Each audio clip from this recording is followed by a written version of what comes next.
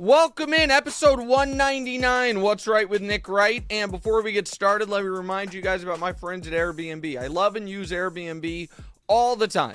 Whether it's a work trip or for a vacation, I'm always looking for the best places to stay. And maybe you yourself have also stayed in Airbnb before and thought, this actually seems pretty doable. Maybe my place could be an Airbnb. It could be as simple as starting with a spare room or your whole place when you're away. Either way, you could be sitting on an Airbnb and not even know it. Maybe you're traveling to see friends and family for the holidays. While you're away, your home could be an Airbnb. Whether you could use extra money to cover some bills or something a little more fun, your home might be worth more than you think. Find out how much at airbnb.com/host. All right, so we have a massive show planned for today for a number of reasons. For our poker-loving audience, I have a pretty epic poker story from my trip to the Atlantis Resort in the Bahamas for the World Series of Poker Paradise. That's coming up.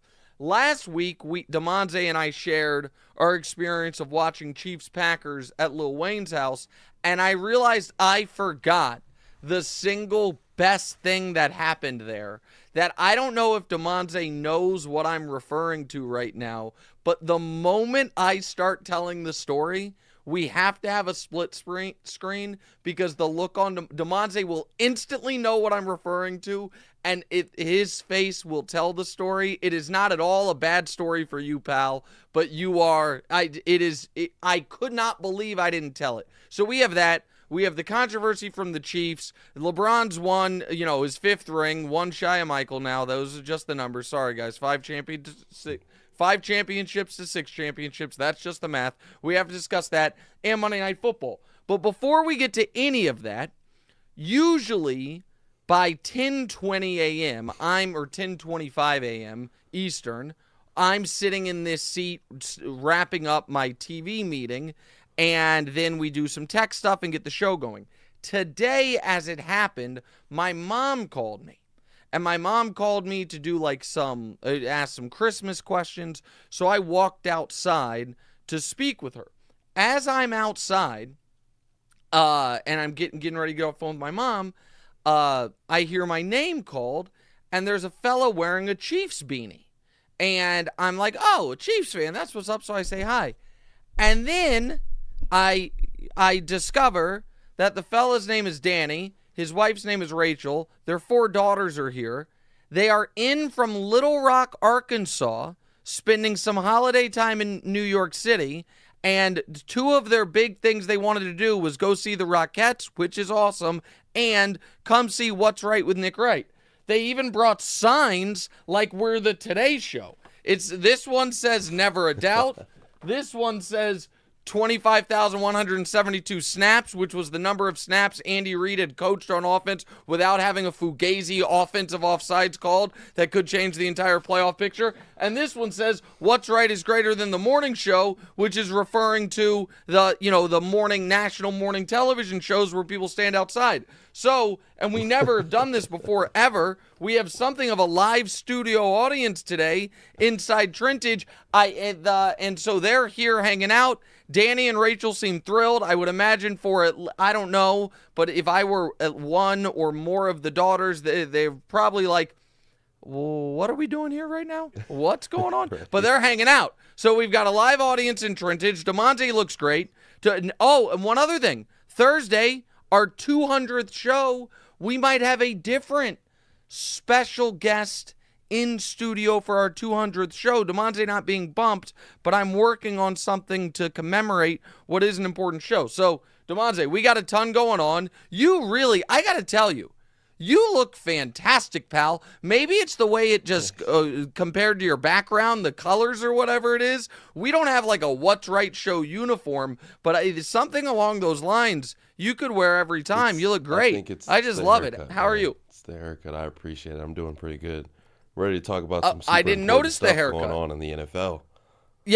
Yep, let's get right to it. Here's what missed the cut. Damonza's team missed the fantasy football playoffs.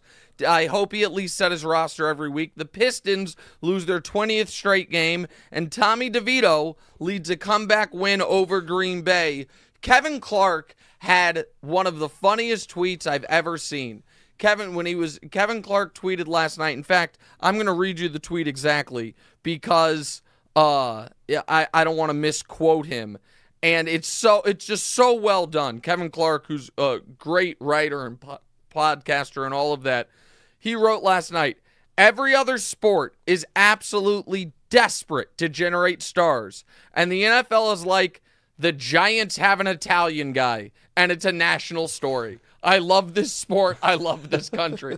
That really is the entirety of the Tommy DeVito story. It's like, hey, it's an Italian kid from Jersey. Isn't that awesome? Meanwhile, Shohei Ohtani got $700 million, not in the show. Didn't make the show. All right, let's get right to it. We are not leading with the Chiefs. We will get yeah, it's very interesting the way he's taking the money. We're not leading with the Chiefs. We'll get to the Chiefs in a moment, but there was, I think, a very noteworthy event in the NFL last night, so we're going to try to be timely and topical and get right to it. Then we'll do the Chiefs after. Also, I don't know why it says Chiefs collapse on the side of the screen that you guys will see in a moment. I don't know if I'd call that a collapse, but go ahead, Damonza. Let's do Monday Night Football. Yeah, so last night, Tua basically crumbled against the Tennessee Titans. He didn't have Tyreek Hill, and you always say how there's similarities with him and Brock Purdy. Do you think this is going to shine some light on the situation, how you say Purdy can't shine without the Avengers, and the moment that Tua loses Tyreek Hill, he can't perform and take out the dub? Yeah, I mean, so Wilds tweeted Tua can make an MVP leap right here. And I responded, the Dolphins' actual MVP wasn't out there or right the whole game, and all of a sudden the operation grinds to a halt. Very similar to a situation out west when the team's actual MVP caliber players aren't out there. Some of this stuff is so easy to see when you actually look. So here's the deal. Tua's good. Tua's a good player. Better than I thought. Like, I've gone back and forth on Tua. When he was coming out of college, I said I thought he should be the #1 pick. Then I thought he was going to be a career backup, and now I think he's good. And Brock Purdy is better than I thought he was. Brock Purdy obviously is good. He's good. The problem is this, and this is where I'm not sure why there is such a disconnect in the commentary surrounding some of these guys. And Tua and Purdy, not just because they're both in the Shanahan system, not just because they both have superstar skill position guys, but it certainly is part of it. They have gotten caught up in the vortex of this. Last year it was Tua, a lot of it, and this year it's Purdy. And it's where folks that are failing to recognize that there are buckets of NFL quarterbacks. There are guys that are just bad and will never be good. There are no circumstances under which they will be able to get out of their own way for long stretches of time. And we know who they are. We have seen them no matter where they were drafted. Mitch Trubisky was that. Marcus Mariota was that. I believe Sam Darnold was that. I think Zach Wilson is that. Guys that no matter the circumstances, they might show a flash, they might show a game, they might even show a month, but they are not going to be able to be the guy. That's one bucket. Another bucket are guys that are good. And if they are in a bad situation, will look horrible. If they are in a fine situation, will look fine. And if they are in a great situation, will look great. We have seen these guys throughout NFL history. It's the vast majority of NFL quarterbacks. The vast majority.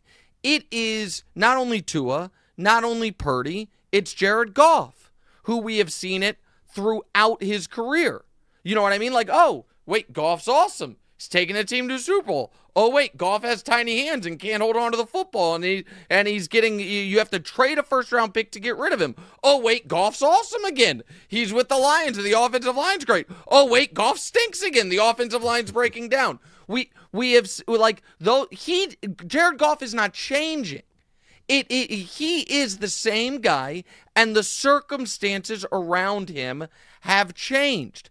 I would argue Carson Wentz was this.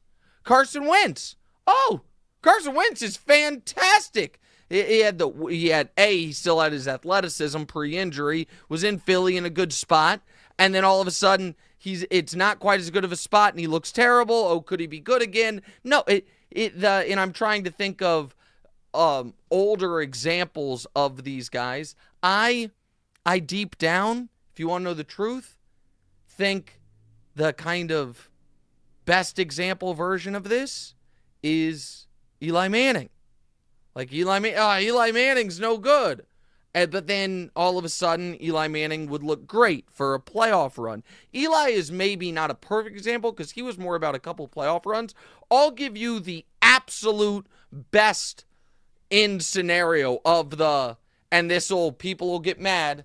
And I'm not trying to be, and this guy's now a colleague of sorts, so maybe he'll get mad, but it's just what I truly believe. Kurt Warner is the apex example of this. I mean, this guy is playing in a minor league. Oh my God, this guy's the quarterback for the highest scoring offense ever. Oh my God, this guy's the NFL's MVP. Oh my God, this guy is benched for Mark Bulger. This guy can't get on the field in New York. This guy is going to be out of the league. Oh my God, this guy's amazing again in Arizona.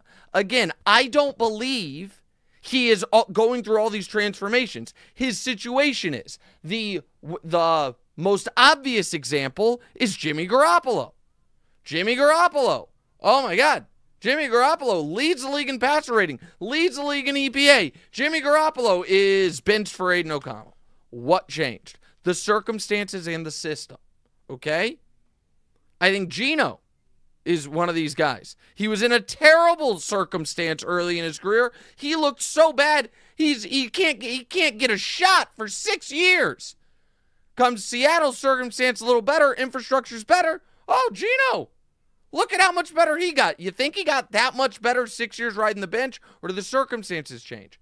Which then brings us to the only bucket of quarterbacks that, in my opinion, should be in MVP discussions. The difference makers. The guys that no matter how bad the circumstances are, elevate you to a certain level, and if the circumstances are good, you are a legitimate A contender, and if the circumstances are great, you're breaking records. And everyone is searching for those guys. And that's why last night, and this is where people will lose their mind, and I'm not trying to have a Purdy discussion here. If you were to ask me, Nick Wright, hey, you're running the 33rd NFL team, and of the quarterbacks who were playing in that game last night, you can have one of them moving forward. I would roll the dice on Will Levis over Tua. And I don't know if Will Levis is actually even going to be good. But I know he has the physical characteristics and the upside that he has the possibility to be one of those difference makers. It's the reason that before this year's draft, I said, now I didn't see the CJ Stroud thing coming, but everyone was all in on Bryce Young, and I said, if you're going to take quarterback, take Anthony Richardson. Take the 6'5", crazy athletic, amazing arm talent freak that maybe can be a star, because I know Bryce can't. It's too little. And everyone was like, oh, that's an unfair comment. You're not going to go deeper than that? I'm like, no. Much like riding a roller coaster, there are certain things where if you don't reach the minimum height threshold, you're ineligible. And one of them is franchise quarterback. Kyler is trying to break that, but Kyler is also a crazy athlete. And he still might be too little, but Kyler at least is super strong, would have been a pro baseball player, crazy athlete. And so there are... we can go up and down the list. We have seen these quarterbacks our whole lives. Derek Carr is one of these guys that I believe the very good version. Matt Ryan was one of these guys. They're good. They're good. And if their circumstances are great, they will look great. They're a chameleon to their circumstances. And that is who Tua is. And so Tua, they can score 70 points in a game. And they can have a game like last night where I know they ended up scoring 27, but if you watched the game, or 28, you understand that was not real. Or it was 27, right? You understand that wasn't real. They had a defensive score, and then they got they blocked a punt, or a muffed punt inside the 10, and then another turnover inside the 20. The offense ground to a halt. And where my real frustration around some of the Purdy discourse, and it would be happening, I promise, if there was a ton of Tua MVP discourse, is it's not that I'm trying to tear any of these guys down. It's that I think we should be uplifting the actual great players. And the Niners have a bunch of undeniably great players. And when these guys are even interviewed by the media after a great game, you know what they're asked about? The goddog quarterback. And it's all of these apex predator players explaining why, oh no, you don't get it, our quarterback's better than you think, rather than the questions being, hey, Trent Williams, you're making a case you're the greatest left tackle in 20 years. Hey, Christian McCaffrey, you have 17 touchdowns, and you're leading the rushing race by 300 yards. And so it is frustrating to me. And I thought Monday Night Football was a good kind of microcosm of it. All right, speaking of frustrating things, let's talk. Yeah. Go ahead, Damonza. No, I was about to say, with all that said, Miami Miami lost, Titans won, and you tweeted out, I don't know, you tweeted out this road that the Chiefs would have to take to get to the playoffs. Yeah. It's the 1 seed, my bad. It's like, I probably got better chances of hitting a 10-leg teaser. But what's this all about, and how likely? Okay, well, let's talk about it. Let's talk about it real quick. Hold on. Oh, okay, so you think it's unlikely. Let's talk about it. Let's just go through row by row before we get to the actual Chiefs topic.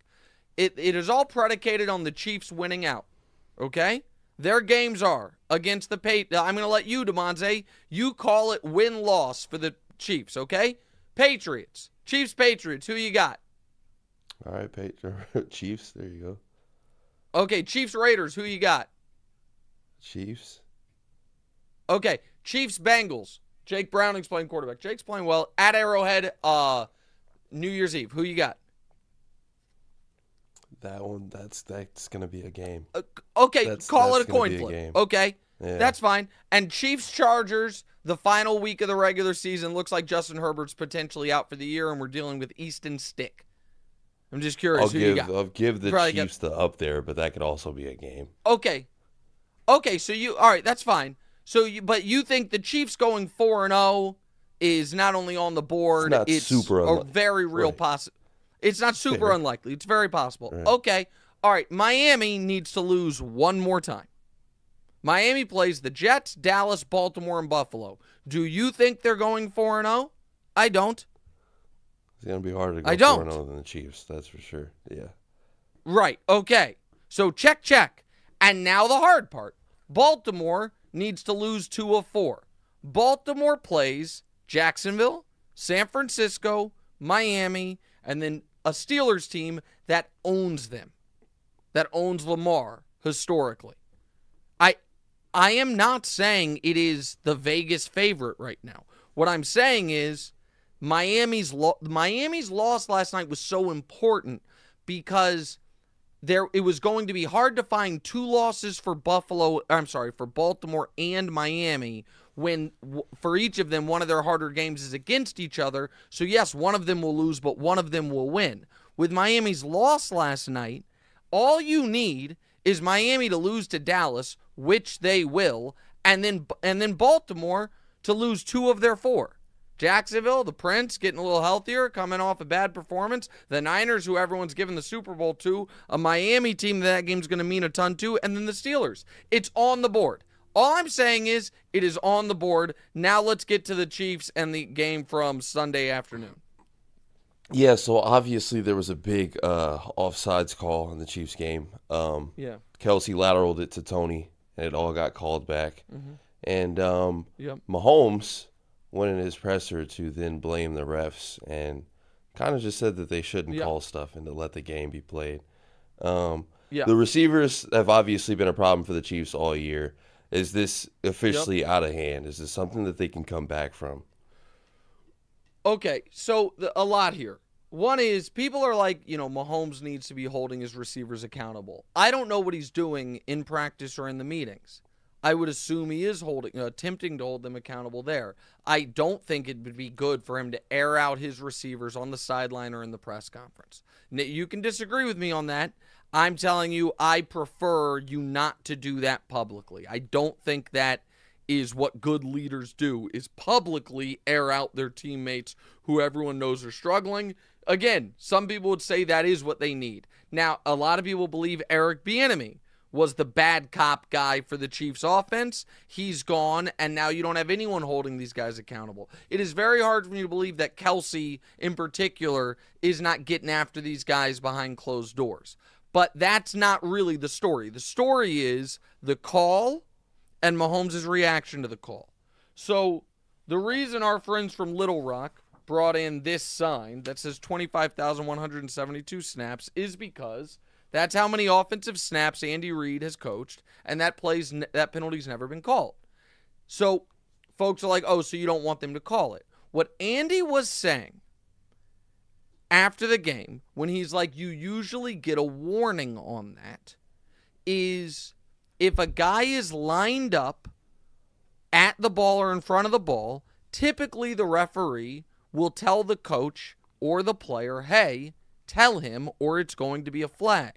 And the reason I know that is not only because Andy Reid, explained it, but also the pure math of, do we think Andy's gone his entire career? Patrick's gone his entire career and no one's ever lined up in front of the ball? Of course not.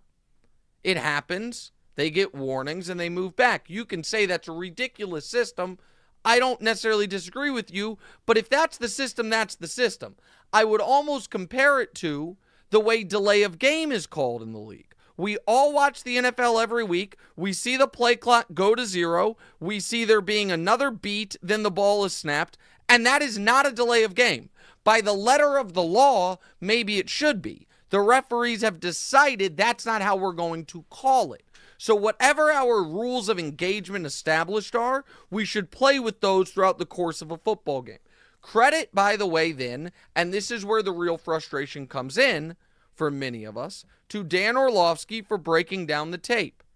Kadarius Toney was lined up in that exact alignment 5 times in that football game prior to the play with a minute left. So the frustration is, first of all, if you don't want to give any warnings and you just want to flag it, then flag it. And if that were flagged in the first quarter and he just keeps doing it, obviously that's on him. And this is on Kadarius Toney.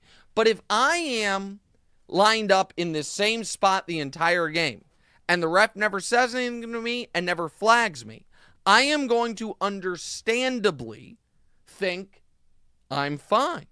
And last night, and credit to Dana Hughes for pointing this out, last night, Jalen Waddle lined up in the exact place Kadarius Toney was.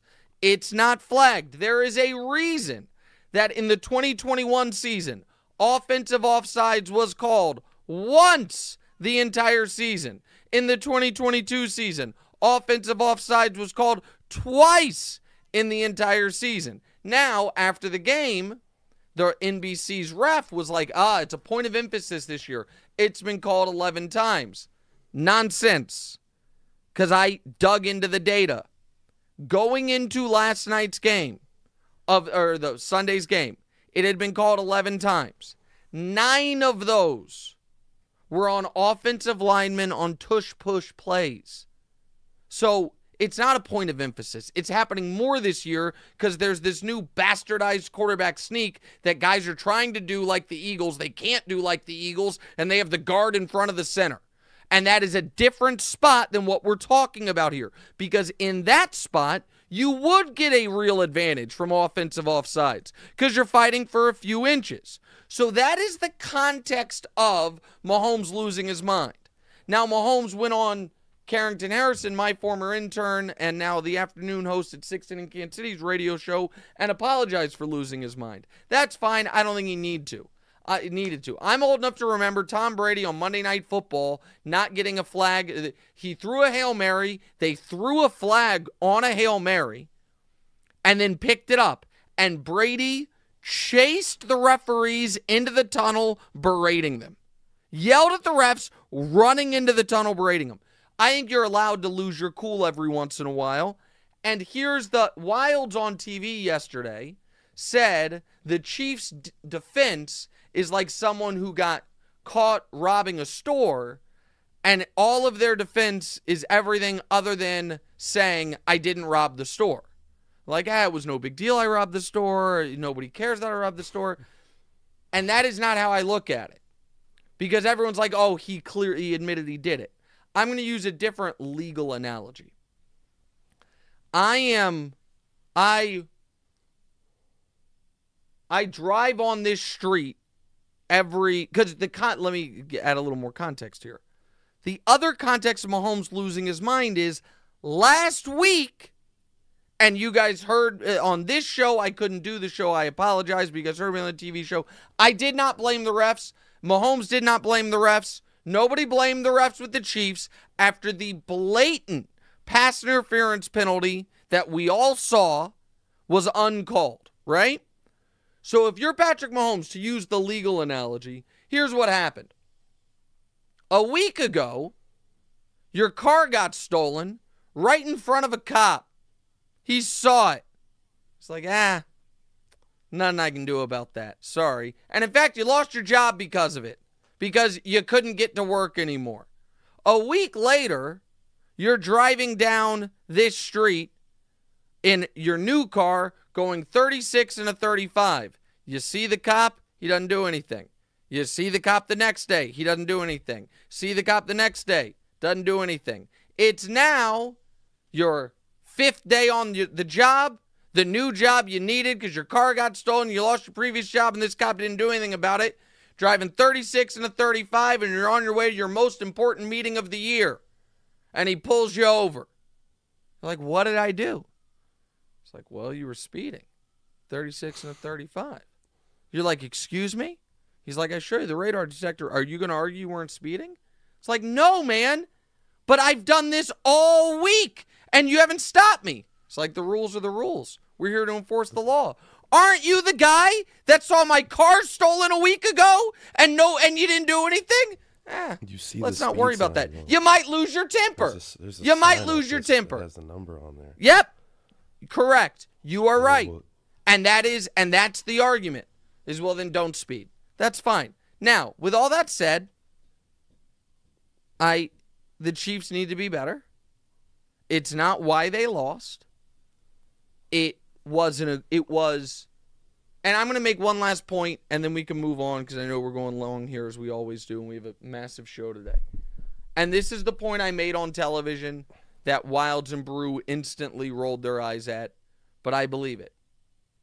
I don't think the officials have been good enough this year to have earned the right to make that type of nuanced call. I think that if every week there are massive, egregious officiating errors on the most obvious things, then you have less wiggle room, in my opinion, on, guys, I know it's seemingly a matter of 3 inches forward or backwards, but we're pitching a perfect game out here, and I'm not going to miss a call. This same refereeing crew, Mahomes threw the ball 8 yards forward, and they called it a fumble, let the other team return it, and then you heard the ref say on the mic to Mahomes, oh, I couldn't see it.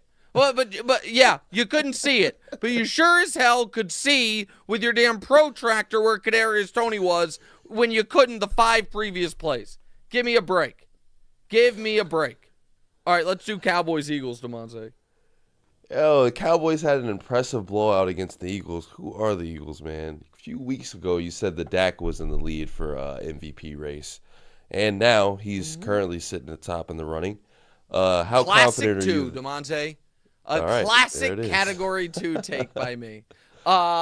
Listen, Dak's got to be the MVP. I don't want to have the Purdy argument right now. Their stats are nearly identical. Their team record is identical. Their team points per game, the Cowboys are ahead. On the stats level, Purdy's up 1% in completion percentage, 7 yards per game, and 9 points in passer rating. Dak is up in team points per game, touchdown interception ratio. What about the head-to-head, And people will be like, no, listen, Purdy played way better in that game. There's no doubt about that. Now, but the strength of schedule thing is misleading because the Cowboys have played a far easier schedule than the Niners. They have not actually played easier defenses. So going into this week's game, the Cowboys have played the 18th toughest defensive schedule. The Niners have played the 19th toughest defensive schedule. So if all of those things are a wash, then it does come into, okay, whose supporting cast is, helping more? And it's obviously Brock. So the Dak should be the MVP.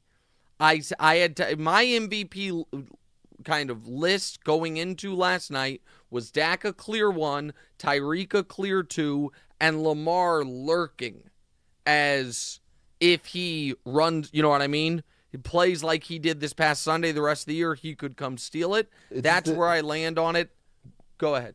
When you say supporting cast, are you saying like just on offense or like the whole team? You're just saying just offense, right? Okay. All right, copy. Just on offense, but it should be noted the Niners have the number 1 scoring defense in the league. Now, I think the Cowboys' defense is... Right. Does that also mean so the Niners' defense as well? Well, some people do it by yards. Some people do it by points. So the Niners, I'll give it to you right now. So, like, as far as yards allowed per game, the Niners' defense is... sorry, I clicked on the wrong thing. The Niners' defense in yards allowed per game is 7th, and the Cowboys is 3rd. In points allowed per game, the Niners are 1st, and the Cowboys are 4th. So the Niners' defense allows the only team in the league to allow less than 16 points per game. The Cowboys' defense allows just under 18 points per game. So, yeah, I think the point you were going to make is that the Cowboys' defense might be better, and it certainly has more – I don't want to say more stars. Niners' defense got a bunch of stars too, but the Cowboys' defense is playing out of its mind. But as far the Niners don't have a – let's just, again, call the defense as a wash then. You know what I mean? The Cowboys allow fewer yards. The Niners allow fewer points. They're both 2 of the best defenses in football. And the Cowboys' offensive weapons are really good. But the Niners have the best offensive weapons in football, and I don't think anyone would disagree with that. All right, last one. LeBron's 5th ring. Let's do it. So the Lakers won the inaugural in-season tournament over the Pacers this weekend. Everybody's I was going to say the wrong term, but everybody's talking about what LeBron did and his dominance instead of late Anthony Davis. 41 and 20. I think he had 4 blocks as well. It's only a matter of time before they name this trophy after LeBron James. I don't think they're going to name this trophy after him. I think that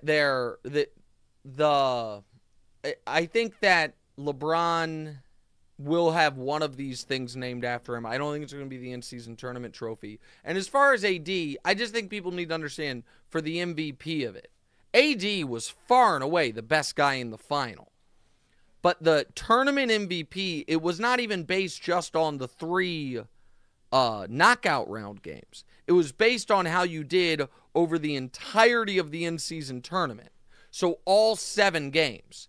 And in that metric, it's not even an argument who the MVP was. It was LeBron. Even if it was just based on the 3 knockout round games, it probably was LeBron. But AD was sensational in the final. And listen, that's the Lakers' path. I mean, they hit 2 threes in that game, and they were blowing out the Pacers.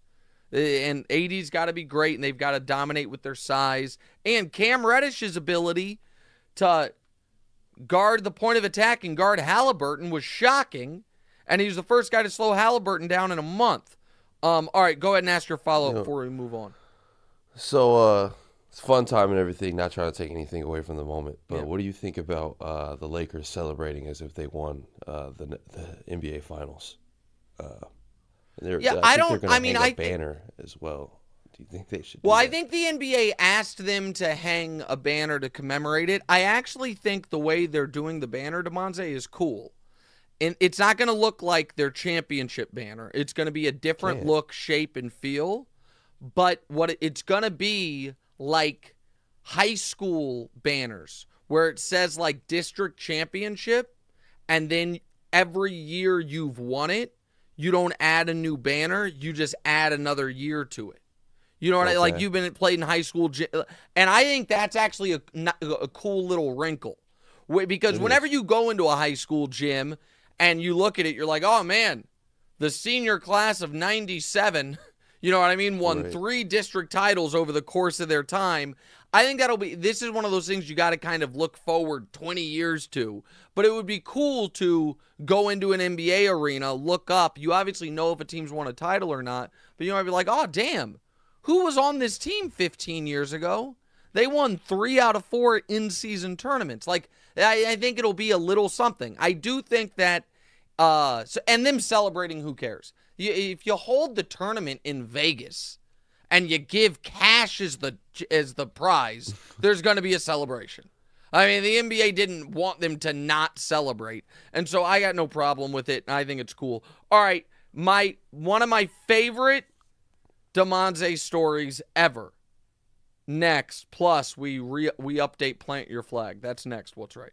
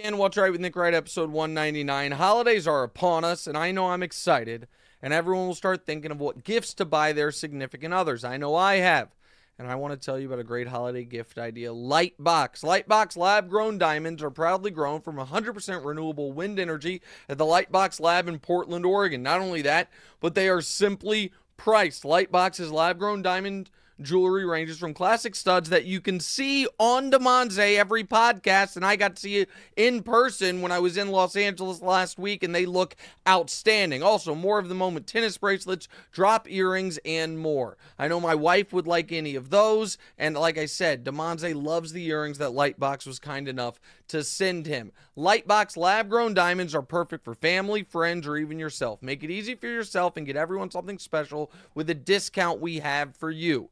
Shop now at lightboxjewelry.com. Use promo Nick Wright for 10% off site-wide. All right, so before we get to plant your flag and put Damonza on the screen, because I forgot this happened, and this was such. I knew exactly how Damonza was feeling and how wildly, not embarrassed, but bad he felt and didn't know what to do, and he had done nothing wrong. So, Damonza and I are at Lil Wayne's house for the Chiefs-Packers game, but we get there right when Niners-Eagles starts. And I'm obviously not going to say where he lives, but there's a bunch of different hills in the Los Angeles area, and most of them, what they have in common is really bad phone service. And so we're there, and all right, you now know what I'm talking about. Yeah. So we're there, and shortly after I got there, I was like, oh, our phones aren't working, and I swear to Damonza, I thought. And I was like, oh, I should ask for the Wi-Fi so Damonza doesn't have to, because I knew we were going to be there all day, and I knew you had people you had to talk to. You might have some work things going on, track bets, whatever it was. At some point, you were going to need connectivity. And right when I was going to ask, something happened. I got distracted, and then I forgot about it. Wasn't worried about it. So like an hour later, Damonza says, like very quietly, to someone, because it's Wayne and a bunch of his buddies. He's like, hey, can I get on the Wi-Fi here? And one of the guys is like, yeah, no problem. This is all you got to do. And tells him there's like 5 networks. Tells him the one it is. He's like, oh, I'll be able to share it from my phone. And I'm watching this happen. And I'm like, there's no chance you'll be able to share it from your phone because you don't have Damonza's number in your phone. But I don't want to jump, you know what I mean? Jump in. And then all of a sudden, because he is just such a kind guy, Wayne hops up off the couch and starts looking through drawers. And Damonza realizes he's looking for the Wi-Fi password. And Damonza immediately is like, no, it's no big deal. You don't have to worry about it. He's like, no, it's around here somewhere. And it became I don't know, a 5-minute thing of them searching for the laminated sheet that has the Wi-Fi password. Someone was trying to share it from a phone. And I could just feel Damonza sinking into the couch oh my God. You invited me to your house. You're now up looking through drawers, looking for this thing. And you and I didn't talk about it, but it was just watching it. At some point, I was like, let me try to help. And then I was like, you know what? Nobody's actually, the only person thinking about this so hard is Damonza. Wayne didn't care. His friends didn't care. They were super helpful. But in the moment, I'm like, Damonza wants to turn into a bird so he can fly far, far away from where we are right now. Did I read that situation properly? You definitely read it correctly. I think initially though it was Lil Wayne that I had asked, and it did turn into a whole thing. I didn't expect it to take so long and I didn't like it at all. I just also don't want to seem like one of those kids that just can't be there without Wi-Fi. But no, I know the whole thing. I was like, oh my God, Damonza right now is so uncomfortable. I was like, and I was experiencing it on your behalf. The whole thing, it was there. I mean, there were a few other funny moments, including It was the Eminem Wayne. thing is what I thought All you of were gonna say. Oh I no, thought no, you no, was no! gonna I go was ahead. no that no. Damonza mentioned a few artists, and then one of them he was worried that like Wayne had a beef with or something, and that he had offended him. I was like, no, you're fine. That's not what I was gonna mention. What I was gonna mention is like halfway through the game, all of a sudden Wayne came like out of some closet with like these plastic wrapped brand new couch cushions that are like supplemental cushions, and he set one next to like all of us, and he's like, yeah, this couch is too low, so you know what I mean, so you might want to sit on these. And it was super nice, and it was not a bad idea, but I also would never have actually like done it or requested it, but he had brought it over and set it next to me, and so at some point I'm like, Yeah. might as well unwrap this thing from the plastic and sit on this sumbitch. All right, Damonza, let's plant your flag. Let's do it. All right, so we're off last Tuesday, so we weren't able to do it. But it's a new month, and it's time to plant your new flags and take a flag of your choosing away. A reminder, you've got a mountain it takes. Oh, no, never mind, not a reminder. So first one you got Chiefs. Chiefs, the best team in the NFL. The second one, you got Salah's on the hot seat, could lose his job. Third, you got QB woes will bite the 49ers. And for four, you got Belichick's job security will be a hot debate topic. Which one of these do you want to get rid of? All right, so the Robert Saleh on the hot seat topic was from September. I'm keeping it. The Chiefs, the best team in the NFL topic or opinion was from September. I know right now it's not looking like that. They're going to win the Super Bowl, so I'm keeping it. QB woes will bite the 49ers. That was from September. Right now, some people think they're MVP of the league's their quarterback. I'm not changing it. It's why they're going to lose in the playoffs. Belichick, hot debate topic, meaning his job security. That was from October. I'm not changing it. The Lions will be the 1 seed. That's the newest one, and that one's done. That one is out of there. And I am going to replace it with, while everyone right now thinks the Bills are going to surge into the postseason, I am here to tell you that it will not be the Bills stealing the 7th seed in the AFC. It will be the Bengals with Jake Browning. The Bengals, who are now at 7-6, with games Minnesota, Pittsburgh, Kansas City, Cleveland left.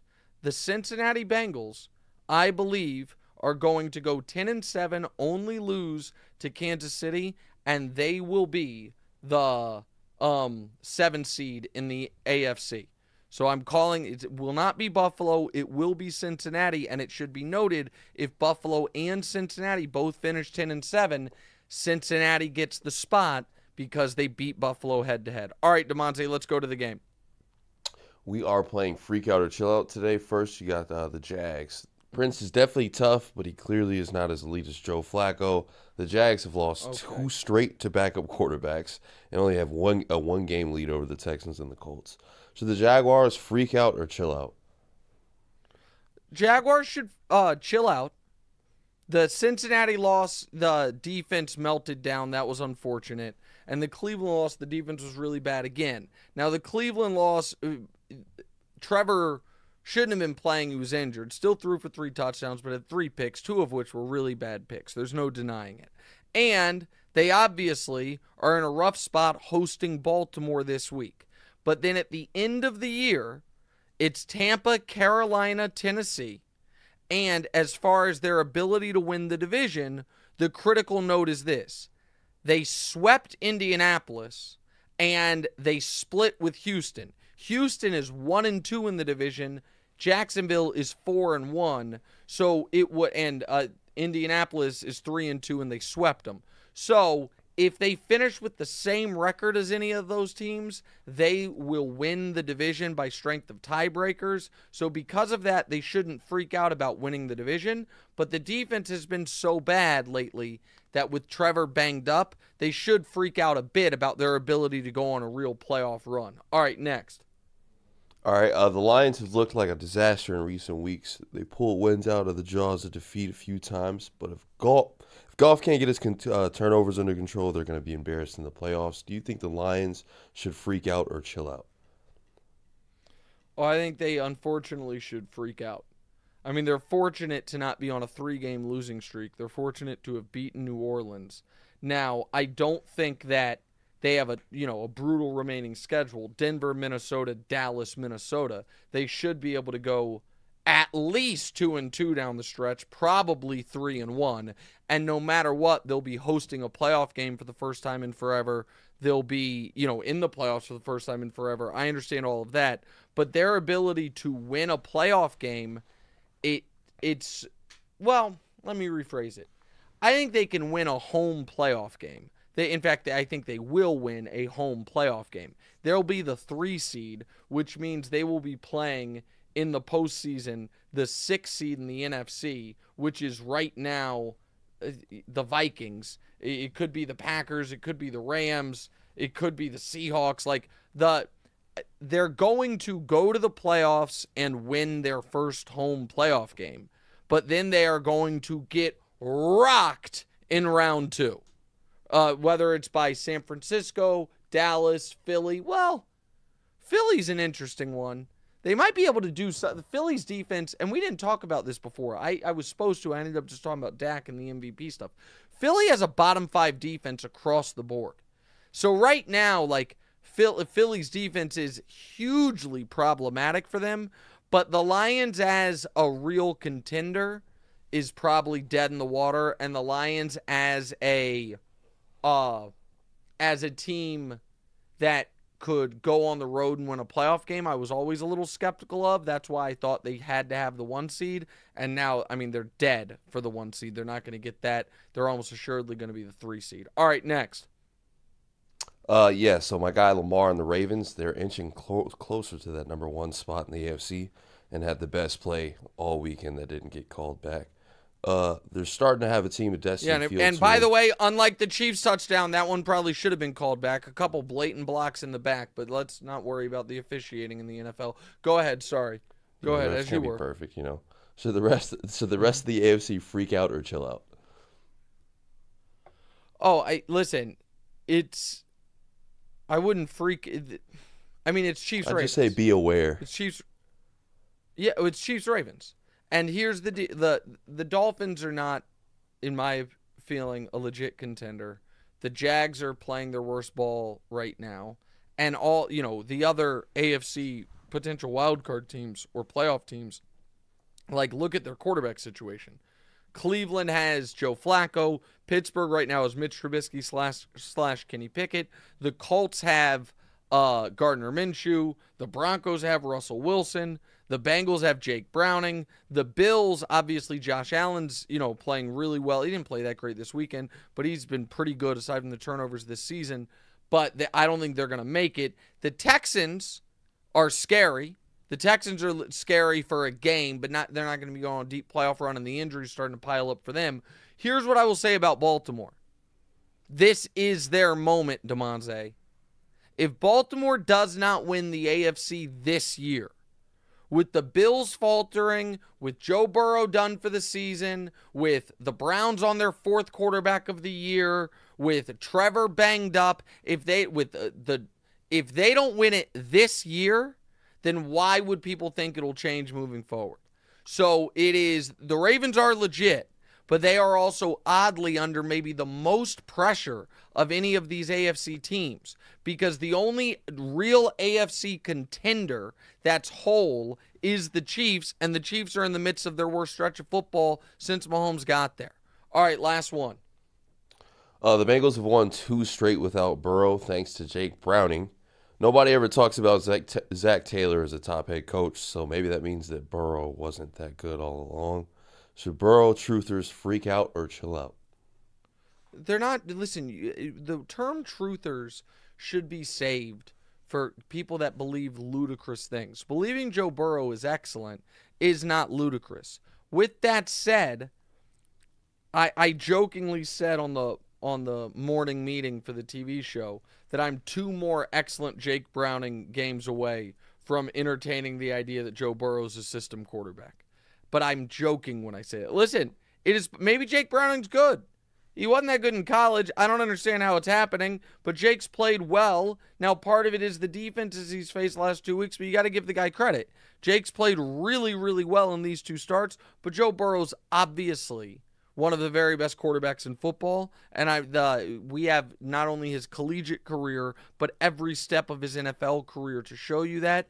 And now Burrow's one of the only great quarterbacks that does not wow you with physical tools. It's not his arm strength, it's not his size, but it is, for him, yes, he's very accurate, but more than that, it's his temperament. And it is how unwaveringly confident and clutch he is that takes a guy who has like a B-level archetype from a physical trait standpoint and turns him into an A quarterback. All right, stories from the Bahamas Poker Tournament, plus we answer your chat questions next. What's right?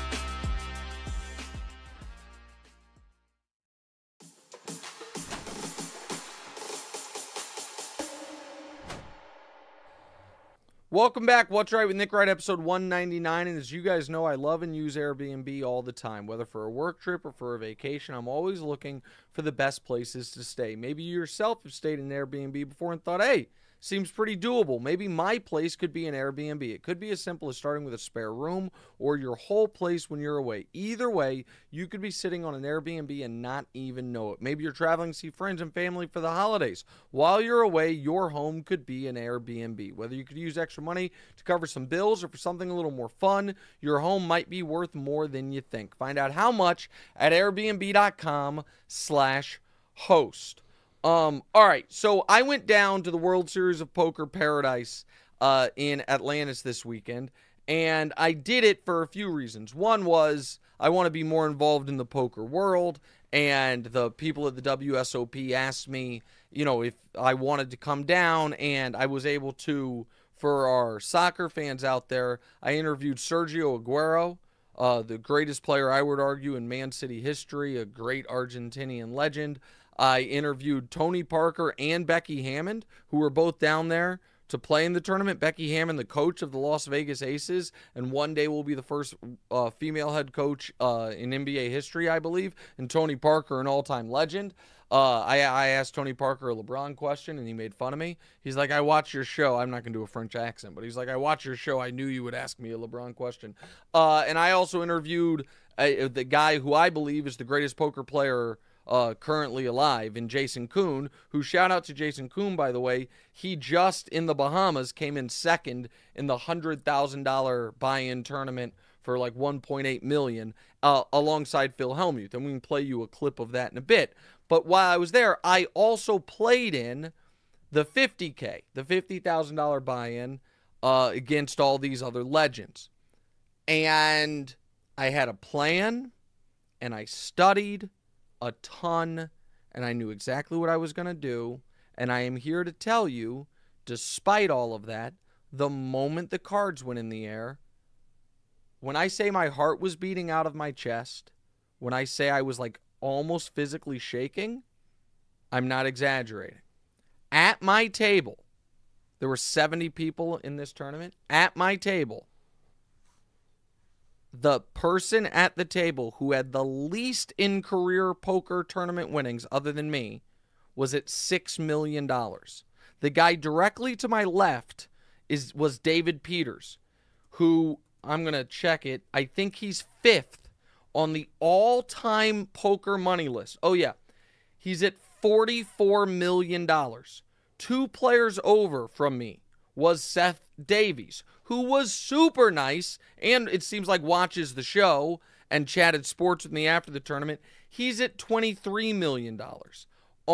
At the end of the table was Chris Brewer, who is on one of the all-time heaters after being on one of the all-time cold deck unlucky streaks. Chris Brewer is a career earnings of over $20 million. So it was just a bunch of the best players in the world and me. And so my hope, you start with 300,000 in chips. The blinds are 1,000, 2,000. It's 40-minute levels. If you don't understand poker, this won't make sense to you. You can fast forward through this part of the podcast if you're listening. If you don't understand poker, it'll make a ton of sense. So you start with 150 big blinds, great structure, crazy deep. But so I was super nervous. I didn't think I was going to be, but I was. Negreanu and I registered together. Jason Kuhn is at it's just the best of the best, and me. Orpin Kishikagalu is there. Everybody's there. Eric Seidel won the damn thing. The guy who won the thing, I think he's 2nd on the all-time money list. I'm going to check real quick. The guy who won it, Eric Seidel, who you guys, if you're a poker fan, remember from forever. Yeah, he's at $45 million in career earnings. No, he's 7th on the all-time money list. So these are the people that I'm competing with, right? And so once I realized how nervous I was like, okay, I'm just going to ease my way into this. I'm going to fold a bunch of hands early, even if they're borderline, till I get my bearings about me. Second hand of the tournament, I'm in the small blind. I get aces. I'm like, well, that's not a foldable hand, obviously. It's the best hand you can get. But I don't want to play a big pot with the big blind, who, like I said, is David Peters, 5th on the all-time money list. So I'm like, you know what? I don't care that I don't maximize value here. I know I'm gonna be playing this wrong. I just want to win a small pot and move on. So I have aces. It comes queen 8-8. He bets, I call. Comes at 10. He bets, I call. And it's 2 diamonds, 2 spades. And then it comes a queen. And he obviously has a queen, but I have I have so under-repped my aces. It was probably the wrong call, but he has so many bluffs there. I shouldn't say so many. He has some bluffs there, and there's no chance he thinks there's any possibility I have aces. So he bets not that big on the river. I call. He has ace-queen, and I have aces. And I lose because he had a 2-outer, but I also played it poorly. But what's crazy about poker is, had I played that right, I'd have been eliminated from the tournament on hand 2. And it would have been the most mortifying moment of my life. Because had I played it right, here's how the action goes. I limp the small. I didn't know I was supposed to do that, but Jason Kuhn was kind enough to tell me afterwards. These guys are such wizards. I gave him the hand history. He's like, yeah, 96% of your range is a limp there. And if you're going to raise the small, you got to go super big. But he's like, if you played that right, he's like, it gets all in on the turn and you get 2-outed. He's like, the way it should have gone is I limp the small blind. He raises out of the big blind. I 3-bet. He calls. Flop comes queen 8-8. He has ace-queen. He is feeling great. I bet. He calls. Turn is at 10. I bet. He raises. I jam. We're all in. He has ace-queen. If he calls, which at that point he probably has to, he's all in with ace-queen. I'm all in with aces. The only thing that can knock me out is a queen. It comes a queen, and I go home and, 4 minutes into a $50K tournament. So I lose a portion of my stack, but I actually got lucky because I played it wrong. 20 minutes later, I have king jack. I flop a straight. I actually played that hand, I think, perfectly. I got an extra bet in on the turn because it went, how did it go? It went, I bet Chris Brewer raised. I 3-bet him. He called. So I played that one well. So an hour into the tournament, I'm in the hijack. I have jacks. I've settled in. I'm not quite as nervous. I have about 225,000 in chips. The blinds are now 2,000, 3,000, super deep. And I get jacks. And I raise the jacks to 7,000. Chris Brewer again, he's in the big blind. He re-raises me to 27,000. And that there, do you 4-bet the jacks or do you smooth call? That is, you know, the true pros are going to have what they call a balanced approach. Sometimes they 4-bet that hand. Sometimes they smooth call. Either one is fine. You just have to, you know, vary your approach. I just call. Flop comes jack, 9, 7, 1 diamond, 1 spade, 1 club. And I am the happiest guy in the world. I have flopped top set. The only hand that can beat me is 10-8. He 3-bet, so the odds of him having 10-8 are almost 0. He can have aces, he can have kings, he can have queens, he can have ace-king, ace-queen. He can have any pair lower than jacks. I could have gotten crazy lucky and he had 7s or 9s and we went set over set and I'm going to double up. He also could have just pure 3-bet bluffs, in which case I'm crushing everything. So, again, I made it 7,000 pre, he made it 27. I called, flop comes jack, 9, 7, rainbow. I have 2 jacks. He bets out for, I think, I want to make sure I get it right, like right around 40% pot. Bets out for 25,000. I just call. That way, keep all his bluffs in.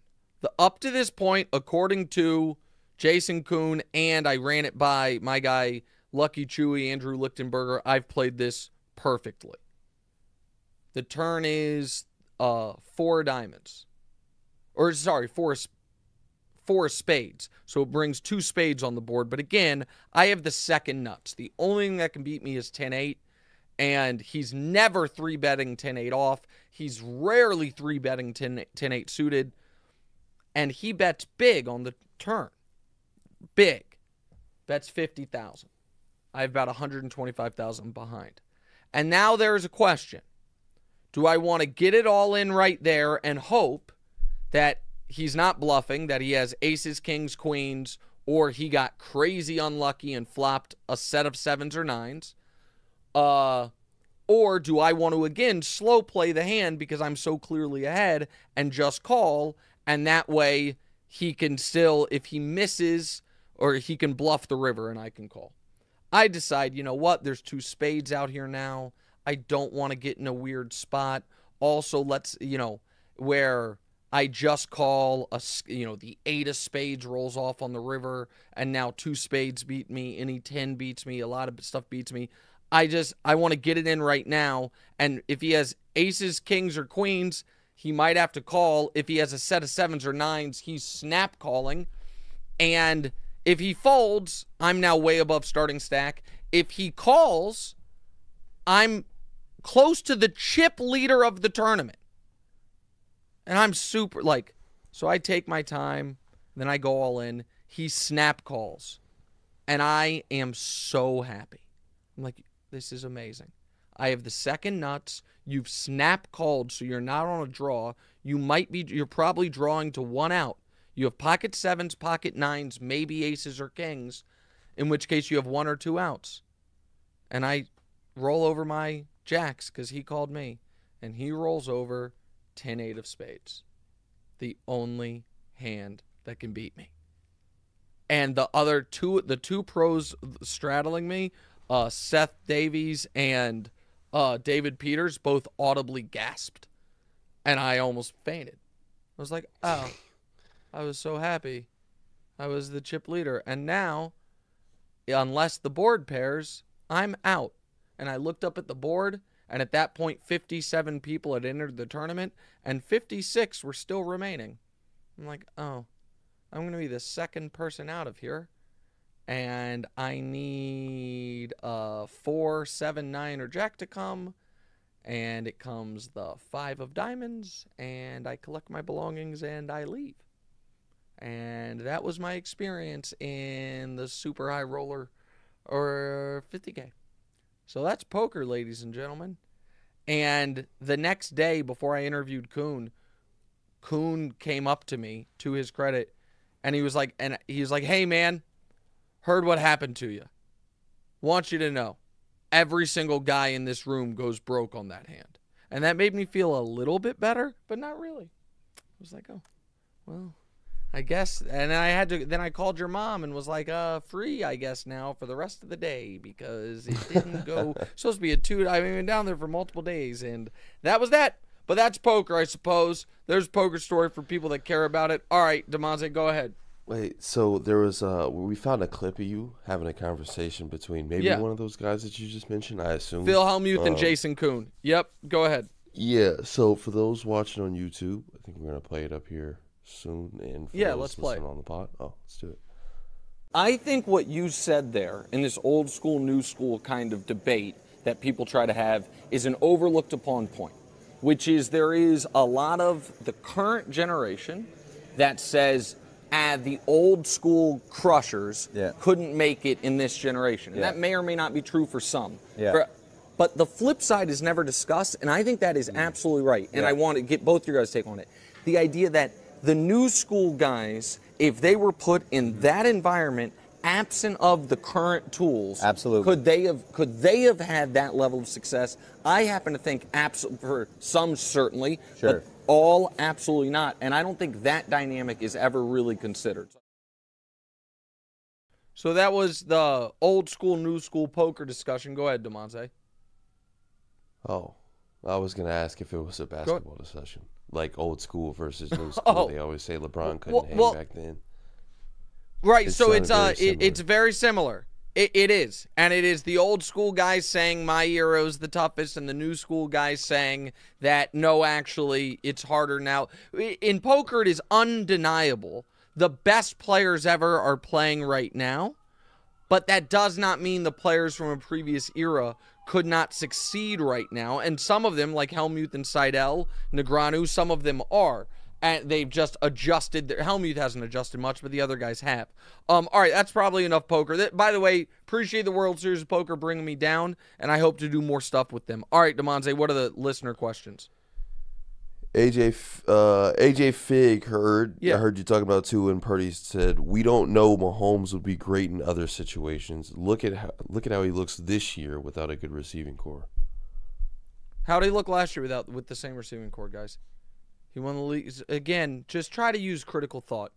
Please try to use critical thought. What I said was the difference makers, when they have great weapons, they set records and win championships, like Mahomes when his first few years in the league. And the difference makers, when they don't, you are still a true contender by virtue of them being themselves, which is how last year the Chiefs, with Juju Smith-Schuster as their number one receiver, were the highest scoring team in the NFL, had the most yards of any team in the NFL, scored 38 points in the Super Bowl with a quarterback with one leg. Just use critical thinking. That's all I'm asking. Like, just don't, AJ Fig, you probably have friends and colleagues that work with you that watch this podcast that are now going to know you're an idiot. Like, come on, be better, buddy. All right, next. If Anthony Kane asks, hey, Nick, do you think the Giants are going to have a quarterback controversy next year with Jones and DeVito? 1,000%. No, but again, so here's the thing. No, because they paid Jones. But again, these are all the same type of arguments we had about Daniel Jones, too. It's like, when are you going to give Daniel Jones his credit? And now folks are like, what about Tommy DeVito? Maybe it's that Brian Daboll's pretty good with quarterbacks and can get blood from a stone from quarterbacks. No, I don't think Tommy DeVito's great. I think the coaching's great. I didn't think Daniel Jones was great. I thought the coaching was great. Next. All right, Brian Dormandy says, hi, Nick. We're coming to the end of Trevor's rookie contract. With how things have been going, do you see the potential for him to move on to another team for better opportunities? No, absolutely not. That'll never happen. He'll sign this summer. He and Dak will sign the two richest quarterback contracts in NFL history, aside from the Mahomes deal. Pardon me. That's just how it's going to work. Teams don't lose their franchise quarterback. No chance. Next. All right. Jason Schrank said, hey, Nick, love the show. Newly minted dad over the weekend. What's your best piece of advice? Don't freak out. I'm going to take advice my buddy Laszlo gave me and give to you. Never met an adult ever in my life that pees their pants and can't speak. Everybody figures it out, so don't worry about the timing of it. Like, everybody's like, oh, is your kid potty trained yet? Oh, when did they start talking? When did they start walking? You meet a lot of adults that are crawling around on the ground and peeing on themselves and can't form words. No, everybody figures it out. So that's first piece of advice to make you feel, that's via Laszlo, to make you feel a little more calm. The other one is, no matter how overwhelmed you think, and I don't know anything about your life, Jason, but I guarantee you it is a mathematical certainty. There are people out there right now less sophisticated than you, less smart than you, with less money than you, that are raising successful kids, that are being successful parents. So no matter your circumstances, people have done it with those circumstances or worse, and the kids have worked out fine. Like, don't put too much pressure on yourself. And then the last one is just be excited to meet them. And a piece of advice from John Lopez, my old radio partner, who had kids much older than mine. And he said, every age is the best age. And that part is true. Every age is the best age. Like, you're sad when they move to a different phase, but that you then get to experience that new phase, which is the best. Like, right now, my favorite stage of Damonza is the one he's in right now. And with Diora, it's the one she's in right now. With Deanna, it's the one she was in a couple years ago, to be honest. She's kind of a pain in the ass right now, but she'll get better. She'll get back on track. I kid your baby sister. But and in the moment, like, they're all the best. I hope that's advice. Gabe says I'm not going to say the number he says, but he says there's a toddler number that is not the best age. Yeah, but you'll miss it when it's gone, but then it'll be back. All right, Damonza, answer that last one. Javon Washington, Damonza, what kind of hoodie is that? This is a Scotch and soda hoodie. I'm hearing talks about them being closed down. I'm not sure about that. I don't even know if there's a Scotch and soda out here. I don't know where you live either, but they've probably got a shop online or something. But yeah, long story short, Scotch and soda. So the Dutch fashion retailer filed for bankruptcy in April before being acquired by Blue Star Alliance. So they closed several stores, but I don't think they closed for good, and they're still available online. All right, long show, but very good show. I got to run. Damonza, great work. 200th episode on Thursday. Excited for it. Might have a special guest. See you guys then. What's right? Hey, it's Nick Wright. Thank you so much for watching. Please do us a favor. Click subscribe. It helps my ego, and Damonza's got a financial bonus writing on a number of YouTube subscribers, so help him out. And also, click the bell. I don't know what the bell does, but they tell me to tell you to click the bell. And if you're audio listeners, people that have commutes, drives, whatever it is, subscribe to the podcast as well, wherever you get the podcast. Same show, just in your ears instead of through your eyes. All that. Check it out. Appreciate y'all.